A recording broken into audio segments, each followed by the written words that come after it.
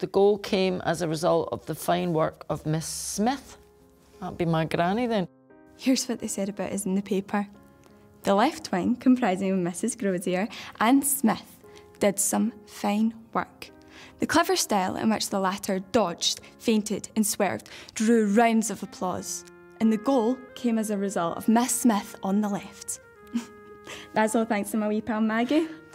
I've been learning for the best. But also, and I think really importantly, that she's a team player. So time and again we see her setting up opportunities for her teammates. So she's not a glory hunter, she's not there trying to score herself. She's part of that team, which is fabulous. A feature of the match was the wing play of Crozier and Smith. Eh? Crozier? Who's that? It's Crozier, Maggie, Rutherglen ladies. Aye, back to the story. The latter is named the Lady Alan Morton. She certainly deserves the title. At backheeling, feinting, dribbling and crossing, she has nothing to learn. The crowd cheered her every movement. Wow,